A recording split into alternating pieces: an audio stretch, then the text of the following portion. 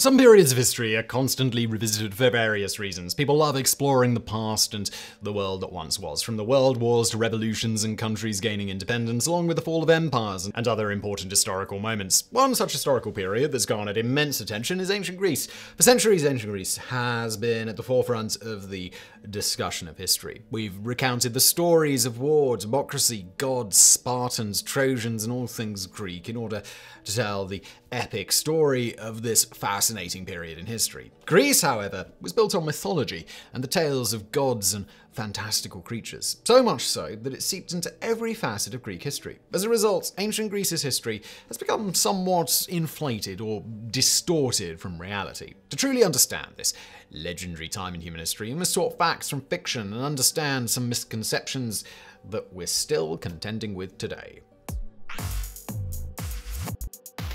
Number 10. Greece wasn't a unified nation. Greece as a nation is filled with rolling hills, mountains, and rivers which acted as natural separators between the various city-states that existed. The Greece we know today is a relatively unified nation. Ancient Greece, however, was almost entirely the opposite. Ancient Greece was a collection of autonomous city-states known individually as polis, which shared near-identical ideologies, language, way of life, and culture. However, beyond these shared ways of life and values, the unity or affiliations between these city-states was scarce. Even the best examples were short-lived or very loose in their definition of affiliation. There was no true consistency, as each polis was governed differently. Some polis took on the democratic system originating in Athens, while others took on more traditional forms of government like oligarchy, aristocracy, and, well, tyranny. Often, what would happen in Greece was an imbalance of power, with some city-states taking on more substantial influence and dominating neighboring, slightly weaker city-states. Unity among the city-states was usually the result of impending war or conflict, such as the Persian Wars between 492 and 449 BC. Greece was a peninsula that later became a nation during the Hellenistic period following Alexander the Great's death. He had been credited with spreading the Greek language, art, culture, and city planning, which slowly resulted in a more unified nation. Number 9. A divine love of color. The misconception about the Greeks and color originated from their statues and impressive buildings, like the Parthenon, Temple of Zeus, and many other Greek temples showcased as structures void of color. The ancient Greeks had an affinity for marble, often their first choice of material for any construction project. Iconic buildings which still stand today, like the Parthenon, were constructed using pentelic marble. Most temples and statues would feature a mixture of marble, limestone, tufa, cut masonry, local stone, and wood. Our knowledge of color featured on Greek statues and buildings was misguided for centuries. We believed that everything the Greeks made was an architectural and design marvel, all constructed predominantly in pure white marble. There was a preconceived notion that the ancient Greeks had disdain towards color, and we're now aware that this definitely wasn't the case. Not only were their statues painted, but their buildings like the Parthenon and other temples all had elements of color scattered throughout. There wasn't dull colors either. The ancient Greeks loved bright colors, specifically purple, red, yellow, and white. However, it's important to note that their classifications of these colors differed from ours today. For example, red to ancient Greeks could be anything from orange to purple. We based a lot of our understanding of the Greeks' relationship with color on ancient buildings and statues, where the paint had faded away after centuries of being hidden away or buried below the surface. Number 8. Spartans. We get a lot wrong about the Spartans. It's understandable considering everything we're told and shown about the mythic warriors of ancient Greece who fought the Athenian army. However, a large part of why we get so much wrong about the Spartans is because of how little we actually know about them. We've gotten some things wrong about these legendary warriors, which have been proven. For starters, Sparta wasn't the name of an ancient Greek city-state. Instead, it was in Lacedaemon, where the Spartans lived. During the Peloponnesian War from 431 to 404 BC, the warrior society of Sparta grew, taking on rival city-state Athens. Their culture was cemented on military service from a young age and loyalty to the state. From as young as 7, Spartan boys began training and state-sponsored education. They were taught the concept of being a Spartan, which meant understanding duty to their state as well as endurance and discipline. Any healthy man became a Spartan soldier. Perhaps the biggest misconception about the Spartans was their relationship with the rest of Greece. While the unification of Greece was slow, the Spartans were not the champions of the Greek cause as much as we've been made to believe. They chose not to join the all-Greek alliance leading up to the Greco-Persian War because of their anti-democratic views. While they were brave warriors who fought alongside the Greeks in the end, they were not the infallible heroes that they've been made out to be. Number 7. Pederastic mentorship in ancient Greece. In ancient Greece, there was a common practice of young Greek boys taking on apprenticeships with older men. This wasn't just in Athens, but it was throughout ancient Greece, and it even included the Spartans.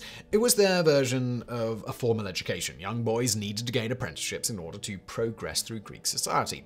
There were rules to a relationship between a mentor and his mentee. For starters, it only lasted until the mentee grew a beard. Second, the mentor was the dominant. The basis of these mentorships was to enlighten the youth on all aspects of the world, which sometimes included sex. The Greeks' relationship with sex wasn't so much about love as it was about lust, desire, or aphrodisia. The mentee was considered an eromenos, a passive partner in homosexual relationships. The mentor would determine when the eromenos was ready to integrate into Greek society as an adult. If the adult refrained from sexual relations with the young boy, it meant that the boy was ready. However, if the mentor continued to engage sexually with the eromenos, they were expected to comply out of respect and gratitude. It was a common practice in ancient Greece, although the rules varied from polis to polis. While many today would saying, well, that's an abuse of power, it wasn't viewed so by the ancient world. Instead, it was just a part of growing up for boys. Sex was treated differently in the Greek world, so while certain aspects of pederasty were frowned upon, it was still a common occurrence at the time. Number 6. Technological achievements underrepresented. There are many things that we have the ancient Greeks to thank for that never seem to be remembered by the modern world. When we think of ancient Greece, we think of the gods, the wars, the Spartans, and the incredible structures that they built. However, while all those things certainly do deserve attention, it's their technological achievements that we totally underrepresent and often just completely ignore. Ancient Greece was filled with some of the greatest minds the world has ever known. You've heard of them. Plato, Archimedes. The everyday items that we have today, like alarm clocks, automatic doors, central heating, and showers, can all be traced back to those great minds in one way or another. Famous examples of some Greek technological achievements include Plato's creation of the first alarm clock and Archimedes with the first steam cannon. The ancient Greeks are also credited with creating lighthouses, with the first in Alexandria, as well as clock towers, weather stations, water mills, and a whole lot more. Number 5. Olympic torchlighting was not a Greek idea. The modern International Olympic Games began in 1896 in Athens, which was fitting considering it had already taken place there for over half a millennium. Some aspects of the Olympic Games we just assume have existed for centuries. Considering the Games' long history, we've always believed that the lighting of the Olympic torch was an ancient tradition, but it totally wasn't. The history of the Olympic torch relay can actually date back to Berlin. In 1936, Dr. Karl Diem was inspired by the writings of Plutarch and ancient Greek drawings to create the Olympic torch, which became a tradition. It was conceived and paid for by Nazi Germany just 3 years before the Second World War began. The project was led by a Nazi you've probably heard of, the propaganda minister, Joseph Goebbels. During the Second World War, no Olympic Games were held. When they began again in 1948, the Olympic torch returns, but it had a new message, one of peace. It was run through a devastated Europe from ancient Olympia to London. The first torchbearer started the relay by putting down his arms, removing his army uniform, and taking the blazing staff on the first leg of its journey. All thanks to Goebbels. Number 4. Trojan War. There's a lot of debate surrounding the Trojan War. Most people know all about this war, which pitted the ancient Greeks against the people of Troy in western Anatolia. We're aware of the famous Trojan horse gifted to the people of Troy as a deception to get Greek soldiers into the city walls. From there, the Greek soldiers decimated the city, killing the men and taking the women prisoner. There's only one problem. We're not sure any of that actually happened at all. For a long time, this story wasn't treated as a myth or a legend, but as fact. The truth of the matter is that we've got absolutely no evidence to support the existence of the Trojan War, the wooden horse, or just about anything to do with this legendary story. We only know of the legends because it's celebrated in ancient Greek plays and texts such as Homer's Odyssey. It eventually made its way to literature from the Romans, like Virgil's Aeneid. While ruins of Troy exist in Anatolia, the debate of whether it's the same city in Homer's text remains ongoing, as well as the discussion on whether there was even a war to begin with. Number 3. Leonidas and the 300.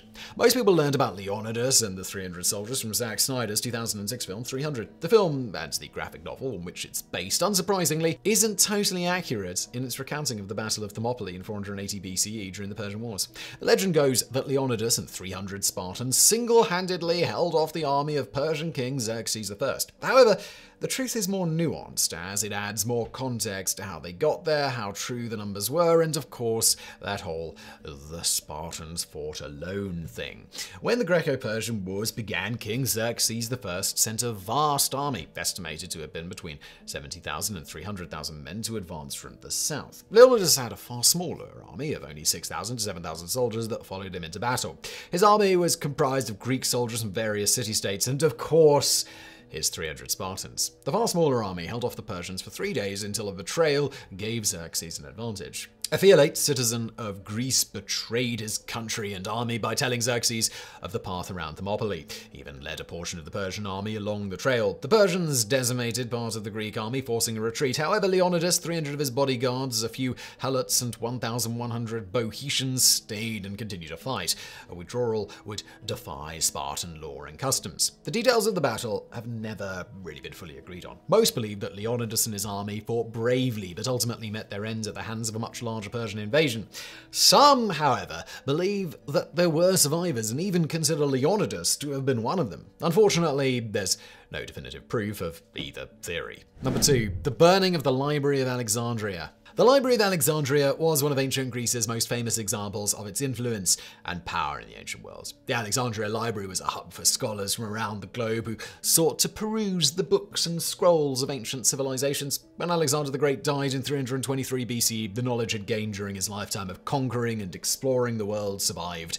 It motivated a movement to preserve knowledge and share it on a much grander scale than previously practiced. Creation of the library was spearheaded by Demetrius of Phaleron, a disgraced Athenian politician who became the advisor to King Ptolemy I of Sota. By 283 BC, the library was finished. Estimates range from 200,000 to nearly 1 million original texts were collected from around the world and stored in this hub of knowledge until its destruction in 48 BC. The exact reason the Library of Alexandria burned down has often been blamed on a Muslim army. However, it was actually just an accidental casualty of war. When Julius Caesar got involved in the Egyptian civil war between Cleopatra and her brother Ptolemy XIII, he sided with Cleopatra. This led him to being besieged in the Great Harbour by Ptolemy and his forces. Caesar saw only one way out: blast the enemy forces. In doing so, Caesar and his men destroyed parts of the harbour and started a fire that spread and eventually consumed the Library of Alexandria and its hundreds of thousands of ancient texts, almost all of which are now gone forever. Number 1. A shaky, somewhat uninspired history of democracy.